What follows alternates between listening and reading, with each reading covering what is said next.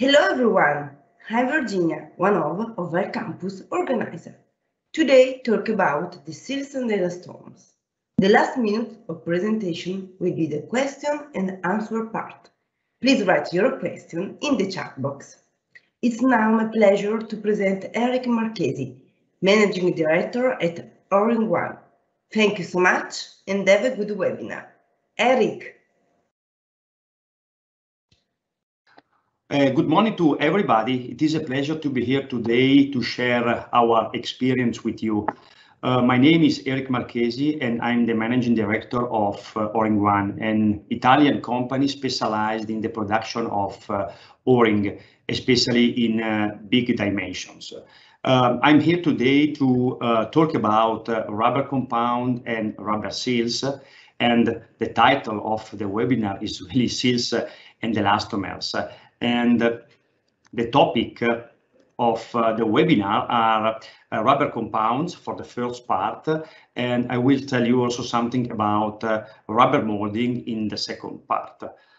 We start immediately, and in the first part I will explain you better how is made a rubber compound. I will give you an overview of the compound available on the market, some information, technical information about the characteristic of the most used compound in the sector oil and gas, and the effect of the high and low temperature on the compounds, and that's very, very important. I don't want to give you very technical details, but I hope to give you some general information that you can use during your work. We don't go deeper in the technical details, and we start immediately, and that's the basis. So the difference between the natural rubber and the synthetic rubber. Very simple. Natural rubber is obtained from the Hevea tree, and from this syrup we obtain the latex rubber that is most used in some other market, not in the technical ones. And as you can see, it is used for the production of gloves, sole shoes, baby pacifier, and so on. We concentrate more on the synthetic rubber obtained from hydrocarbons and with the chemical plant, where we can obtain styrene, butadiene, and so on. And on your right, there are pictures of basis polymers. Basis polymers that are used to produce rubber compound, and that's the first important thing. So, as you can see, the rubber compound is a mix of different ingredients. As the cake, this is a simple example. The cake, for the production of these cakes, we need flowers, chocolate, strawberry, and eggs. And for the same, for the production of the compound, we need a basis polymer, what we have seen before, and fillers, a lot of fillers, different fillers, carbon black, barite, kaolin, vulcanization agent, and so on. The mix of the ingredient of the cake is able to produce the cake. The mixer of the ingredient for the compound is able to produce the compound. Very simple. And as you can see, with the chocolate of the cake, we can choose different manufacturer. I can choose a chocolate of Lindt, Ferrero, Nestlé, and the same is with the ingredient of the compound. As you can see, in example, if I want to produce an FKM material, an FKM compound, I have to choose a basis polymer able to produce this compound with the fillers. In this case, in example, the basis polymer could be produced from Chemours, a new branch of DuPont, and they produce the basis polymer called Viton. Viton is not the compound, but it is only the basis polymer. But I can choose also another type of basis polymer as the chocolate. I can choose, in example, a basis polymer of Solvay, and it is called Technoflon, or from 3M dianion, it is called another name, and so on. That's very important because usually we receive requests from our customer for, I don't know, an O-rings in Viton 90 short black. It is not correct, or it is correct if I use a compound with the basis polymer of chemo, so the Viton. In this case, I can call this compound Viton. But if inside the compound I have not used a Viton original from DuPont, I cannot call you Viton. I have to call this compound FKM. Be careful. And how we can produce this compound? Very simple. We have a mix on the left and a closed mix, on the right an open mix. I put all these ingredients I told you before in this mix, and I mix. Very simple. After a sort of time, I obtain this paste, this plastic material that I can use to produce seals, gasket, O-rings, and so on. And on the market, you can find a lot of different compounds. Here you have a list of what is it available at the moment, and in blue there are the most used compound in the oil and gasket. The black one are used in the other markets. And now we go a little bit deeper in the details in order to show you more details about the blue compound. Very simple. PDM and NBR, these are probably the most used compound in the seals market, with the temperature range for the first from -45 to 150, and different hardness is PDM is an excellent material resistant to atmospheric agent and ozone. And if it is peroxide cure, it is absolutely excellent also when a good compression set is required. NBR is more or less the same material with a good mechanical characteristic and excellent resistant to mineral oils and greases. It is also used in the oil and gas market. Unfortunately, the maximum temperature is only maximum temperature suggested is only 110 degrees. Sorry. The third one is FVMQ or fluorosilicon. That's the normal name used into the market.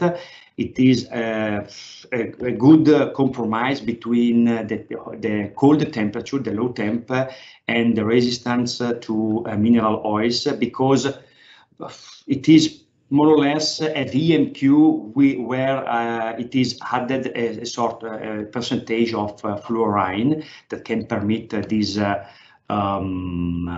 resistance to the mineral oils. And it is really used, in example, in the actuators when they need to guarantee a very low temperature in the application. VMQ is the silicon, has a better range of temperature because it can be used from -60 to +220, and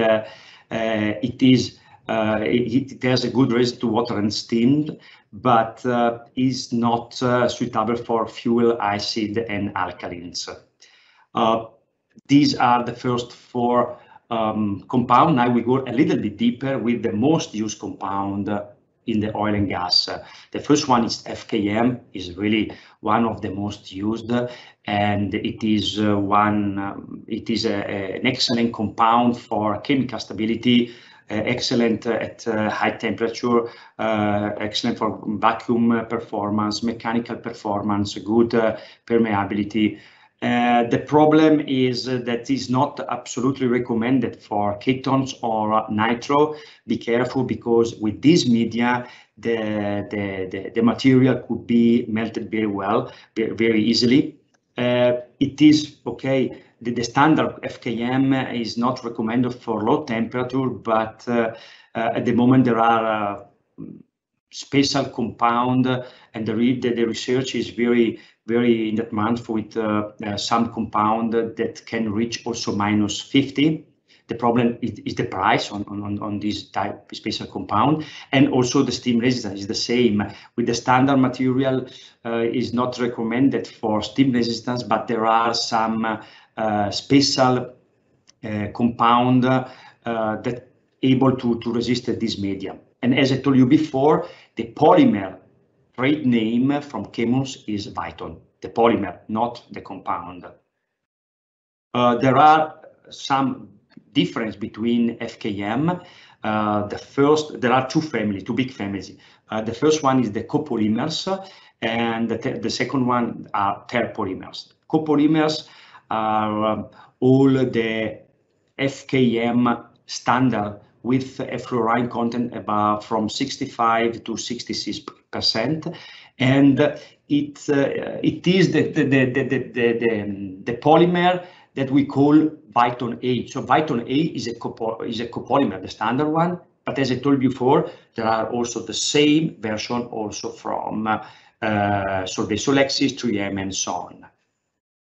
A little bit better are the terpolymers, and the terpolymers could be divided also in some different materials. The first one is the standard terpolymers, the Viton B in example. And as you can see, there is only 1% more of fluorine content, but it is enough to guarantee a better resistance to the hydrocarbons. The best sorry, un attimo, se cancelli questo poi riparto. Ok. Se vuoi puoi ripartire a fare anche tutta la slide. Scusa perché mi sono confuso un po' di cose. Riparto a fare la slide. Ok. Vai. Okay. There are two big families where we can divide the fluoroelastomers. The first one is the copolymers, and the second one is the terpolymers. The copolymers are what we call a standard FKM, and it is represented from the Viton A, what we call the Viton A. But be careful, as I told you before, there are also other types from Tecnoflon, not with other names. The fluorine content is from 65 to 66%. The second family, with a little more resistance, are the terpolymers. Also, the terpolymers could be divided into 4 types. The first one, called standard terpolymers, Viton B, in example, has a fluorine content of 67%. It is only 1% more respect to the copolymer, but it is enough to increase the resistance at the hydrocarbons. Then we have terpolymers with high chemical resistance at the vapor, and it is, in example, the Viton GF with a fluorine content of 69–70%.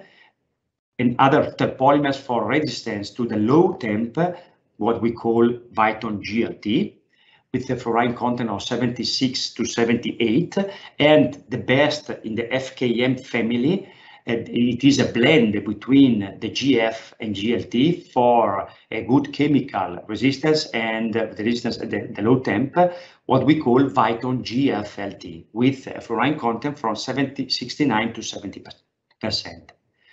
The GLT, GF, GFLT are also branded from DuPont. So be careful, because it is the same as I told you before with the Viton. If you if you order an O-ring or a Saels and you call GLT, the supplier is obliged to use the original Viton from Chemours. Otherwise, he cannot call GLT. He can use other brand, other code, PLT, VLT, what you want, but not GLT. And the same is with GF, GFT, Viton B, and Viton A. HNBR, another very one of the most used compound in oil and gas, because it can be used sometimes when FKM is expensive, or maybe is not is enough the HNBR. Be careful, because the maximum temperature is 150. There are also HNBR types that can reach 180, but you have to specify at your supplier. Hardness range from 50 to 98 shore, always for the high pressure, and it is a compound with an excellent resistance to the oil, to the mineral, to animal fats, polar solvent, permanent deformation and abrasion, and so on. It's not very good compound for flame resistance, and also as the FKM with ketones and ester, the resistance is really very poor. So be careful. Also for the HBN, there are some tips. First of all, it could be used, and it is a good opportunity to change this to use this compound instead FKM, where the heat resistance is not so high. And I can tell you, inside the HMDR, there is the ACN. The ACN is, as you can read, acrylonitrile butadiene copolymer, and the percentage of ACN in the compound can determine the characteristics. The higher ACN content can increase the resistance to the hydrocarbons. A lower content of ACN can improve the resistance to the low temp. So together with your supplier, you have always to find a better compromise between these content, because it can change a lot the final characteristics of the compound. Another very most used compound in the oil and gas, FFKM. You know better than me, it is very famous as a trade name Calrets. FFKM is at the moment the best compound on the market. It is also the most expensive, unfortunately, but we can compare this material as a gummy version of PTFA, because this compound can resist at all the chemical substance, and can resist up to 325 degrees. It is available in hardness range from 60 to 98%, and what we can do, it is the perfect compound if we don't consider the price. The price is absolutely very high. I will show you later something, and yeah, it is famous for the trade name from DuPont, Calrets. But be careful, because in this case, Calrets is not the name of the polymer. Calrets is the name of the product, because if you want to buy an original Calrets O-rings, you are obliged to buy the O-rings from an official distributor, because the manufacturer of the O-rings cannot buy the material from DuPont. DuPont has chosen to produce inside their organization the O-rings and distribute the O-rings through official distributors. If you need it, contact directly DuPont. Probably they will give you all the info about the official distributors. This is the last compound of the topic, and it is the FEPM compound. It is not very famous, this technical brand, but we can divide these compounds in two big types: Viton Extreme, and it is an original Viton compound from DuPont, and Aflas. Aflas probably is more famous. Viton Extreme is a compound between the FKM GFLT type and FFKM. This compound has not the heat resistance of FFKM. You can compare this compound as an FKM for the heat resistance, but Viton Extreme has a very good resistance to the hydrocarbons and all what concern the chemical resistance. The fluorine content is from 68 to 69, and it could be an alternative to FFKM, where there are the possibility to use it only with the chemical resistance. Is not so expensive as FFKM, but is not cheaper as GFLT. So the price is in the between. Atlas is more used because it is absolutely perfect and it is a good alternative to Viton Extreme when there is the request for a good resistance to H2S, or when there are aggressive media, as in example steam. That's absolutely perfect. The price is not so high, but in case of this media request, that's absolutely good compound. Unfortunately, is not so good for the low temp. Is not a good flexibility, the low temperature, and is not compatible with acetone and MEC.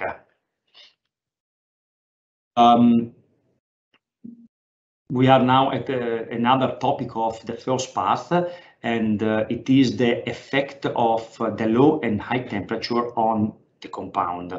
As you can see on the graph, a universal compound is not existing.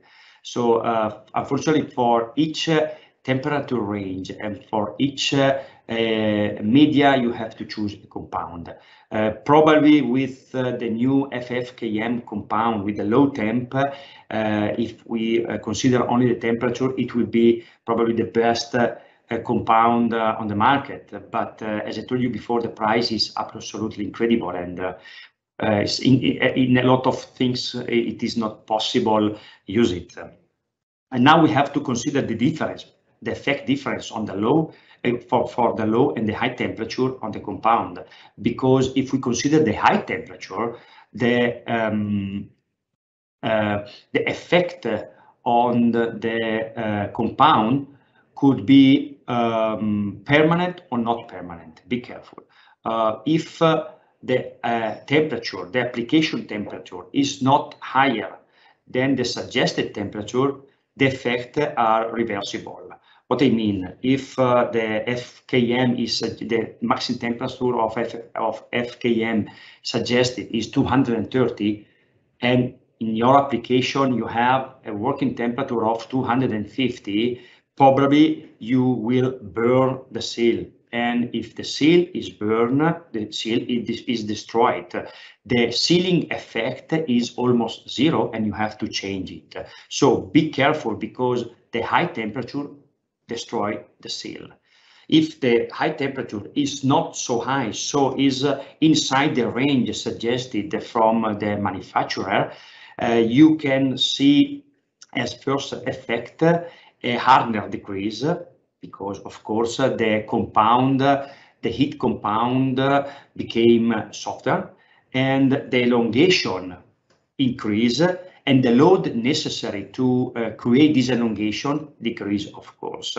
But when the temperature started to decrease and became the standard temperature, in this case, these small effects are reversible.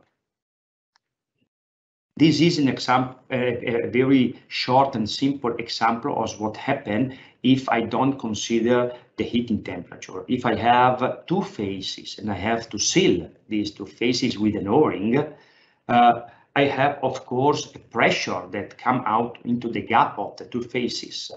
This pressure is not the same if I consider 100 degrees or 200 degrees, if you are talking about of an FKM O-rings, because at 200 degrees, if I have an example, an O-ring in FKM 90, at 100 degrees, if I have a pressure of 100 bar, the effect on the O-ring will be soft, probably a good effect. The same pressure at 200 degrees, also for an FKM, probably you have to consider that the extrusion effect, as you can see in the picture, so the O-ring start to be extruded into the gap is possible. So be careful to consider the heating temperature of the O-ring when you apply the work, or when you apply a load, or when you apply the pressure. with the low temp is not the same, but all the effect on the O-rings are reversible. What I mean? If the suggested temperature of a manufacturer for the low temp is -20, and you have an application with -20, probably the O-rings or the seal can work again. But if your application is at -30 or -40 and the suggested temperature is -20, be careful, because after -20, probably the compound of the seal start to be frozen. And what happened? You can imagine a compound when it's frozen is fixed. He has not anymore the elastic effect, and he cannot seal again your application because it's freezing, is absolutely stopped. And in this case is very dangerous, because if I have, in example, an O-ring, I have fixed this O-ring in a seat, and also if it is the O-ring is frozen, it cannot move, probably the sealing is guaranteed. But if the O-rings is frozen, so it's really stopped, is blocked, and this O-ring is moving inside the seat, sorry, because I don't know, I have a vibration, probably you can have a leakage on this application. That's the reason why it's not easy to identify the low temp effect or the low temp limit. I can give you some more info. In the data sheet you receive when you buy an O-ring, there is a temperature, a cold temperature called TR10. This value is detectable. You can find this value in the laboratory with special machines. It is I cannot explain you how we can find this value, but it can be an indicator of the maximum temperature, minimum temperature you can reach with your compound. Why? Because the TR10 in some cases is near the DSC temperature. What is it? The DSC temperature is what we call crystallization temperature. Is the temperature where the compound is frozen and it became like a glass. It means no more elastic effect. In this case, the DSC temperature is what I can say is the ultimate low temp. After that, it is really a risk to have an application with that.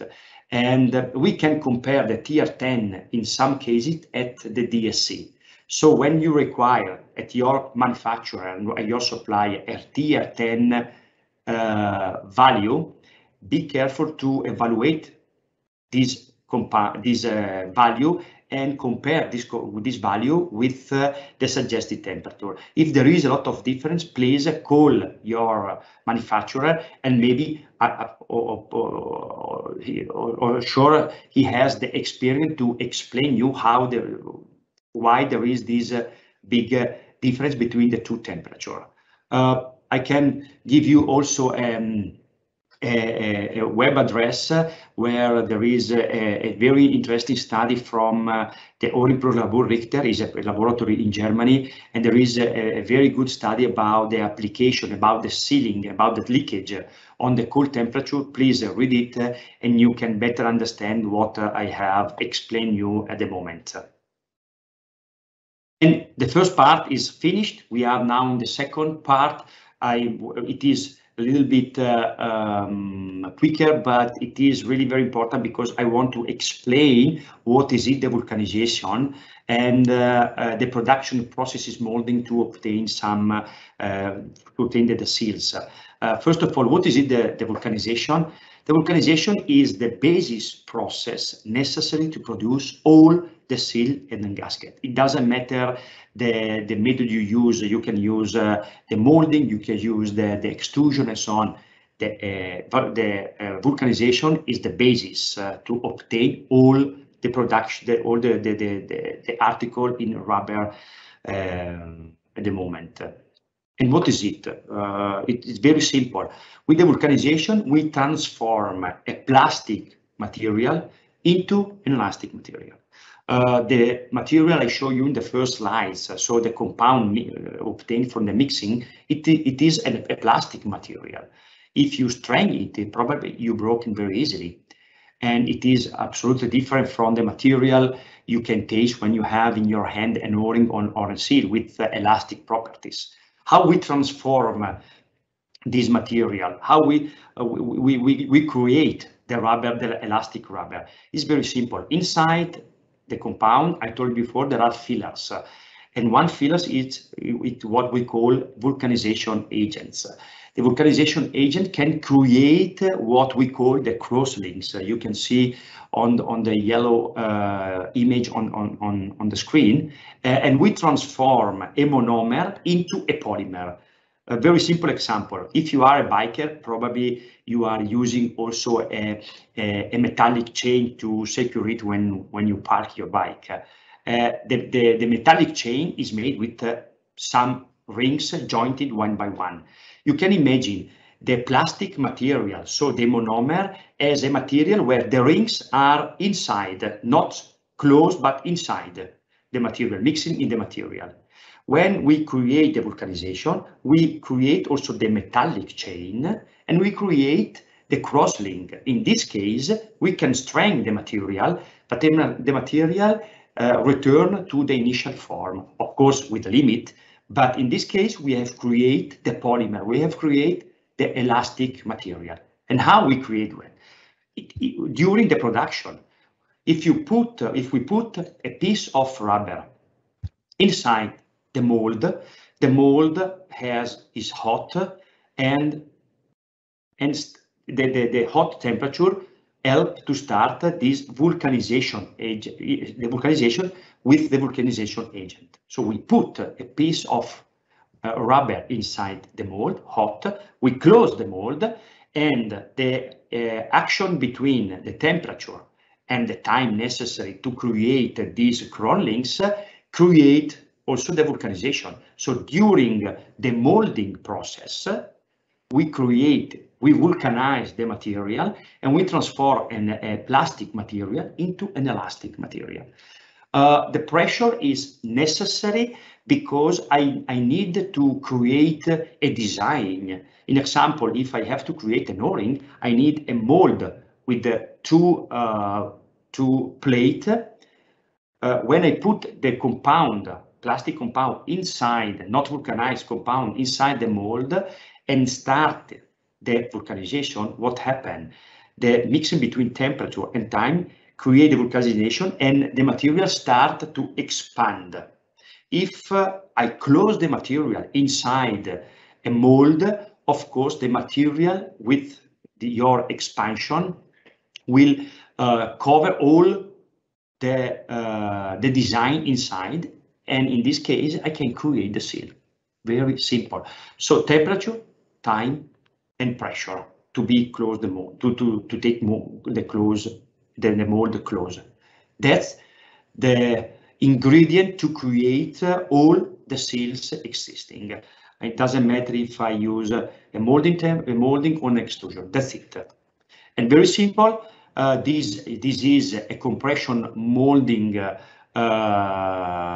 process. You can see I have a machine, usually is a vertical machine. I put the material inside the mold, the blue one. The material is the blue one. I change the mold. I close the mold. I wait a time. The mold is hot. The material is covered, is covering all the form in the mold. And after a sort of time, I have obtained in the seal. Very, very simple. It is an ideal solution in case of big dimension, in case of not big quantity, and so on. The second one is the injection molding.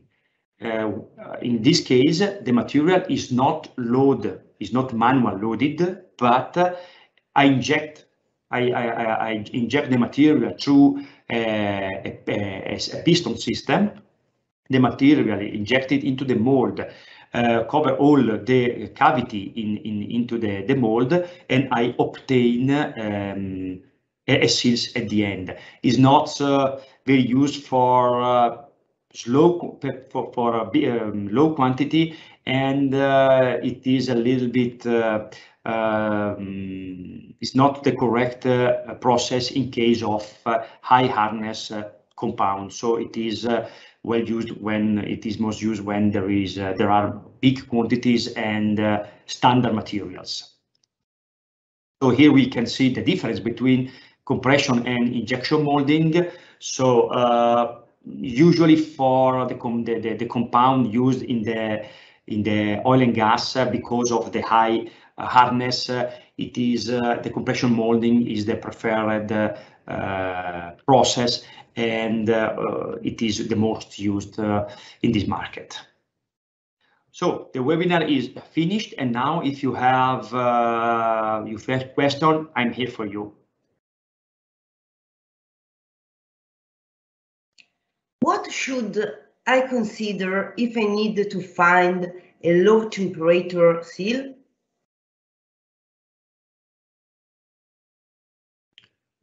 So yes, thank you, Virginia, for the question. It's not so easy to give you an indication about the low temp, because as I have explained you before, there is also always a big difference between the various temperature. My suggestion is to apply 5 degrees at all the FKM material at the tier 10. If you have a tier 10 value of -20, my suggestion is to apply 5 degrees, and it is also possible to use up to -25, and maximum 10 degrees at the others. In example, HNBR, if you have a tier 10 of -40, you can use it up to -50. But it is a suggestion. Of course, I'm talking about static applications, and if you have other requests, please contact your manufacturer that probably he has the experience to explain you better how you can use your the compound in your low temp applications.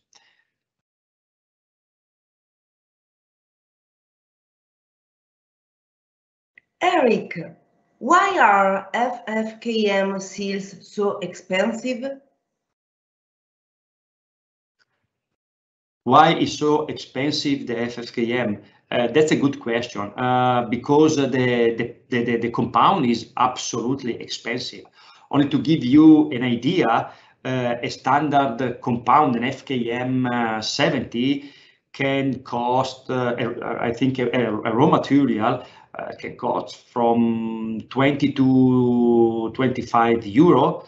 The VALVEcamp material start from 3,000 euro. So you can imagine the difference in the price of the O-rings is absolutely incredible. But that's it. We buy the material at this cost, and there is no chance at the moment to reduce these prices.